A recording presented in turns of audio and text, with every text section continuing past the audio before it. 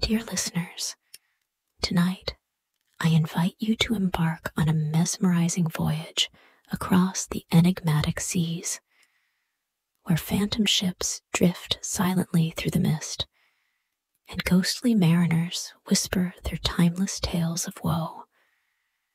Relax, close your eyes, and let the story carry you to the haunted decks of the Sea Wraith, where curses linger and the promise of redemption hangs in the balance. Prepare to be enthralled as we navigate the mysterious waters together, uncovering secrets of courage, loyalty, and the enduring spirit of adventure. Ghost Ship Encounter, a tale of redemption. Captain James was a seasoned sailor, known for his bravery and experience on the high seas. His reputation for navigating treacherous waters and surviving the fiercest storms had earned him the respect of sailors and captains alike. He commanded the ship Aurora, a sturdy vessel that had weathered many a tempest under his leadership. His crew trusted him implicitly, knowing that if anyone could guide them through the dangers of the ocean, it was Captain James. One fateful night, as the Aurora sailed through the turbulent waters of the North Atlantic, a storm unlike any they had encountered before descended upon them. The sky turned an ominous shade of black, and the wind howled with a ferocity that seemed almost supernatural. The waves towered like mountains, crashing against the ship with relentless force. James stood at the helm, his hands gripping the wheel as he barked orders to his crew, his voice steady and commanding despite the chaos around them.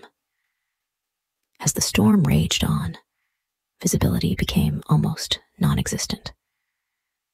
The dense fog that rolled in from the sea added to their peril, enveloping the Aurora in a thick shroud. It was in this eerie, mist-laden darkness that they first saw it. A ghostly ship emerging from the fog, its silhouette barely discernible at first. As it drew closer, the details became clearer, and a sense of dread settled over the crew. The phantom vessel was unlike anything they had ever seen. Its sails were tattered and torn, fluttering in the wind like the ragged wings of some monstrous bird. The ship's hull was weathered and decayed, with patches of rot and barnacles clinging to its sides. An eerie glow emanated from the vessel, casting an otherworldly light on the surrounding mist. This ghostly luminescence sent shivers down the spines of even the most hardened sailors. As the ghost ship drew alongside the Aurora, a deathly silence fell over the crew. The usual cacophony of the storm seemed to fade into the background, replaced by an oppressive quiet that was almost unbearable. The men exchanged nervous glances, their eyes wide with fear and awe. Captain James, however, remained focused, his gaze fixed on the spectral ship. The phantom vessel seemed to drift aimlessly, its deck devoid of any visible life. Yet there was a palpable sense of presence, as if unseen eyes were watching them from the shadows. The eerie glow illuminated the faces of the crew, casting long, twisted shadows that danced across the deck of the Aurora. It was as if the ghost ship had a life of its own, a malevolent force that had been drawn to them by the storm. That night, after the storm had finally abated and the ghost ship had vanished back into the mist, Captain James lay in his cabin, unable to shake the feeling of unease.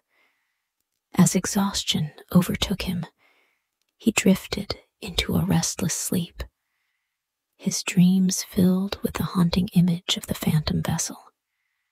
In his dream, the ship's crew appeared before him, their faces gaunt and eyes hollow, filled with an unending sorrow. The ghostly mariners revealed their tragic fate to James. They had been cursed to wander the oceans for eternity, their souls bound to the ship by an ancient and powerful spell. Their only hope of release lay in the hands of a living sailor, someone brave enough to undertake the perilous task of breaking the curse.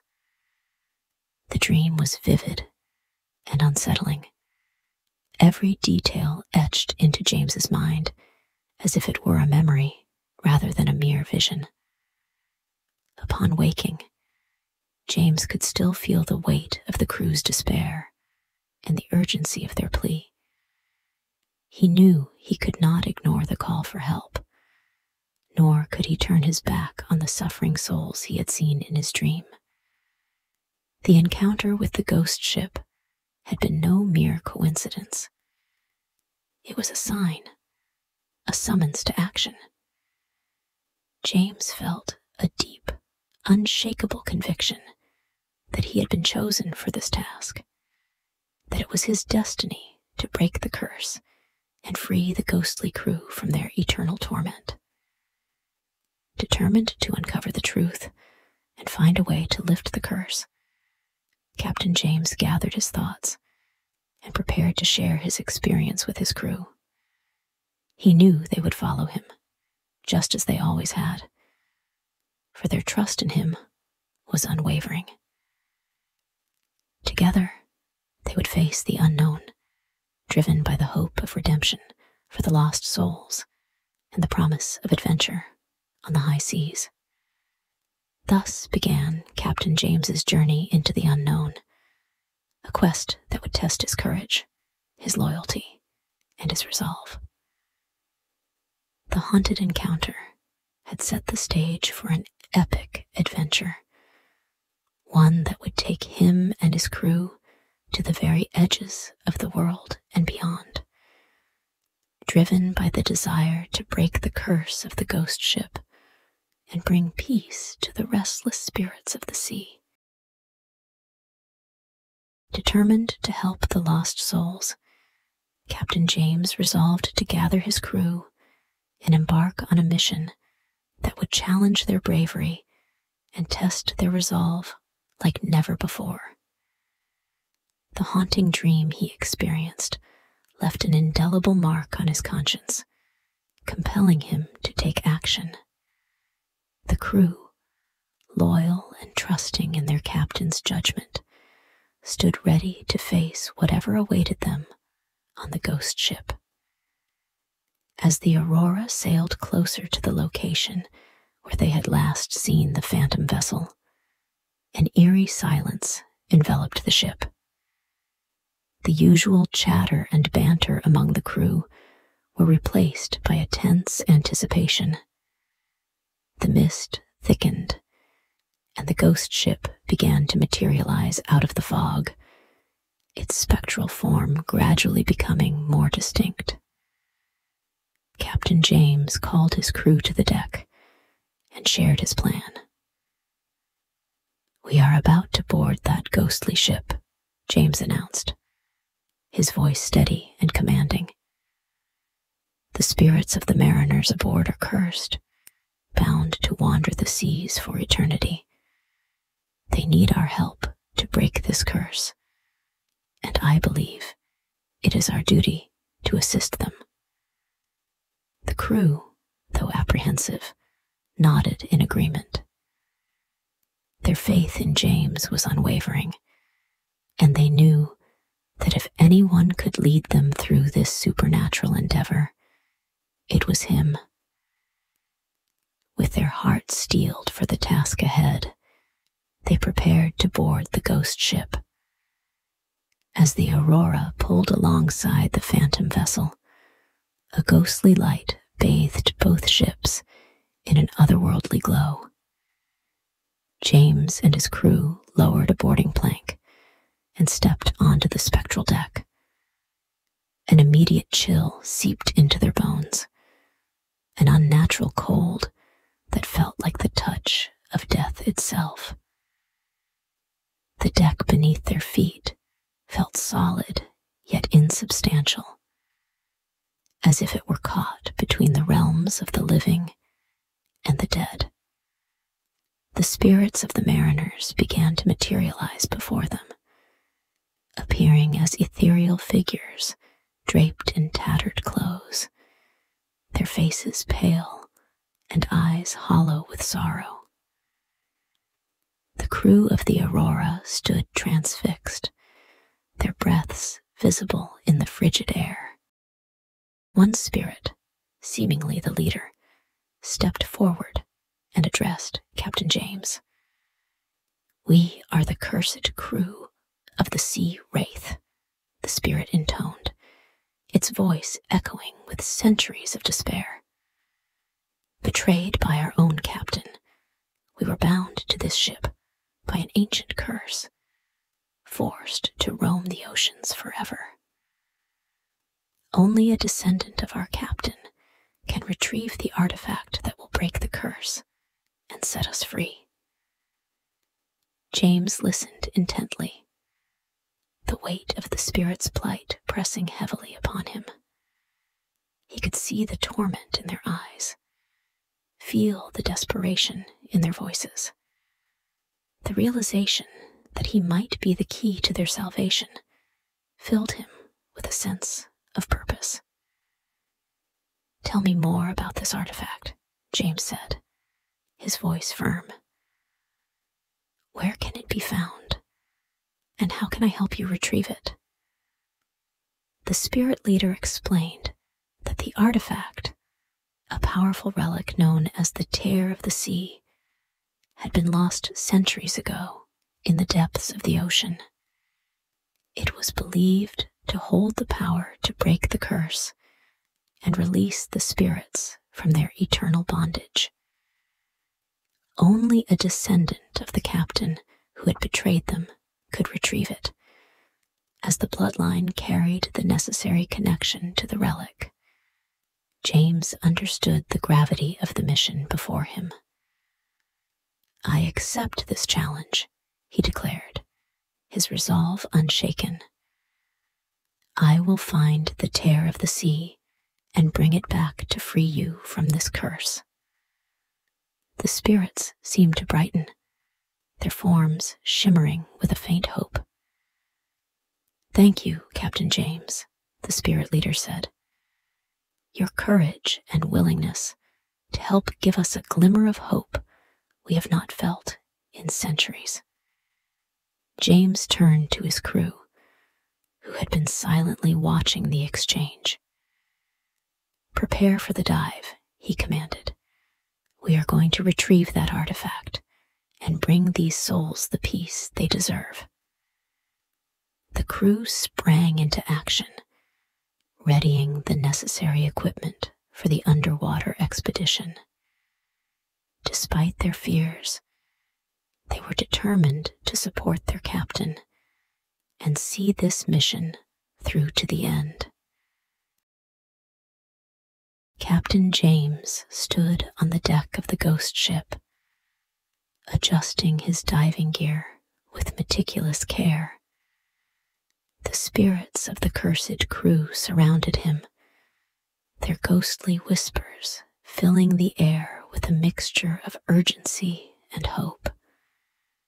They spoke of the dangers he would face in the treacherous depths, warning him of the marine creatures and strong currents that guarded the underwater cave where the Tear of the Sea was hidden.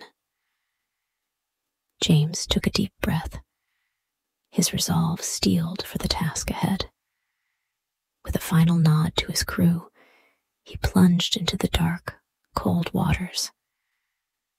The shock of the ocean's chill was immediate, but he pushed forward, driven by the determination to free the tormented souls. As he descended, the light from above grew dimmer, and the ocean around him transformed into a shadowy abyss. The whispers of the ghostly mariners seemed to guide him, their ethereal voices providing directions and encouragement. The currents were strong, threatening to sweep him off course. But James used his experience and strength to navigate through them, keeping his focus on the task at hand. The deeper he went, the more perilous the waters became. Strange, luminescent creatures darted around him, their glowing bodies casting eerie shadows. Some were curious, while others seemed intent on guarding their territory. James had to be cautious, avoiding the sharp teeth and poisonous barbs of the more aggressive sea life. His heart pounded in his chest, but he maintained his composure, knowing that panic could be fatal. After what felt like an eternity of swimming through the dark and treacherous depths, James finally saw a faint glow ahead. He swam towards it, and the outline of an underwater cave began to take shape. The entrance was partially obscured by thick layers of coral and rock, making it difficult to access. Using his diving knife, James carefully cleared a path, mindful not to disturb the delicate ecosystem more than necessary. As he entered the cave, the ethereal glow grew brighter, illuminating the walls with a soft, otherworldly light. James felt a sense of awe and reverence as he swam deeper into the cave. The whispers of the ghostly crew grew louder, urging him onward. The air inside his helmet felt heavy with anticipation as he moved forward, his eyes scanning for the artifact. There, nestled in the heart of the cave, he saw it, the tear of the sea. The artifact was a gem of breathtaking beauty, glowing with an ethereal light that seemed to pulse with a life of its own. It was embedded in a rock formation, surrounded by intricate carvings that hinted at its ancient and powerful nature. James approached the artifact with caution, reaching out to grasp it. As his fingers closed around the gem, he felt a surge of energy coursing through him. The tear of the sea was warm to the touch, its glow intensifying as if recognizing his presence. With a firm but gentle pull, he freed the artifact from its resting place.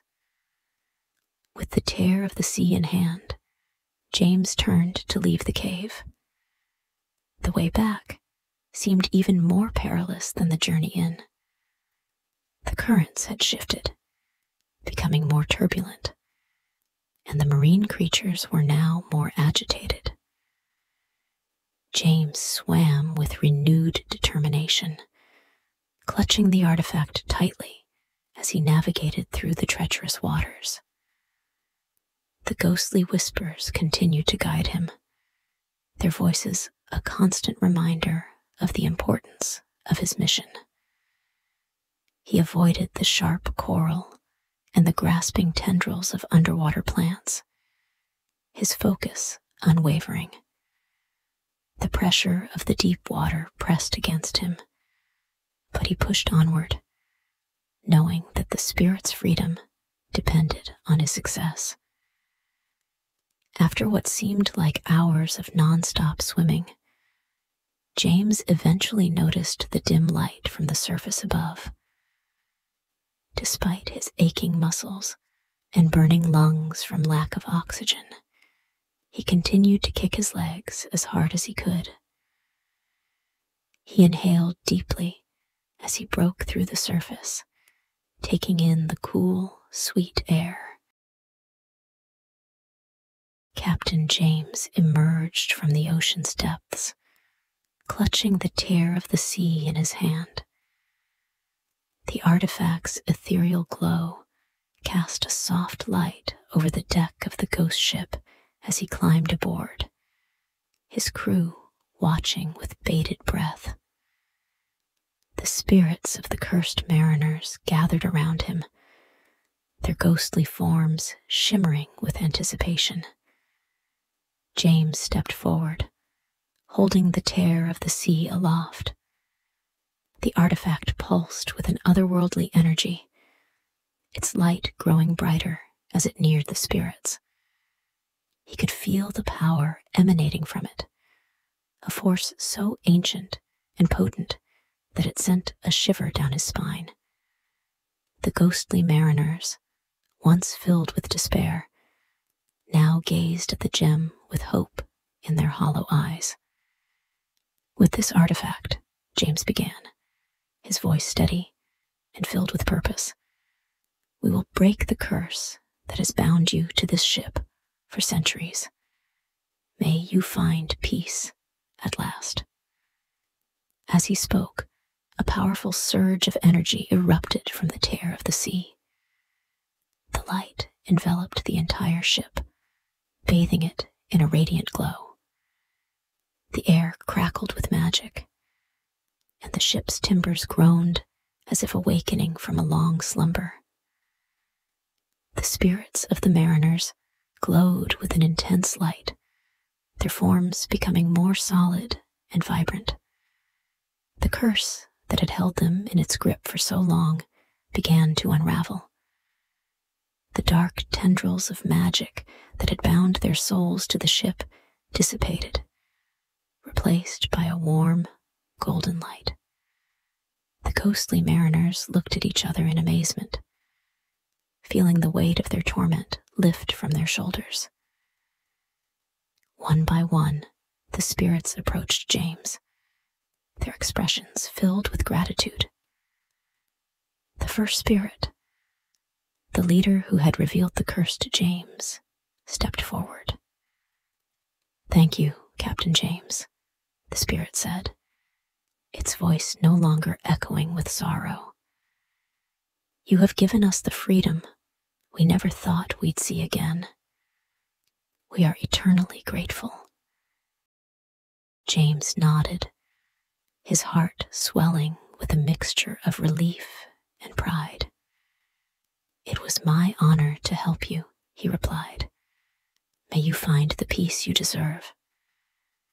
As the energy from the tear of the sea continued to envelop the ship, the ghostly mariners began to fade.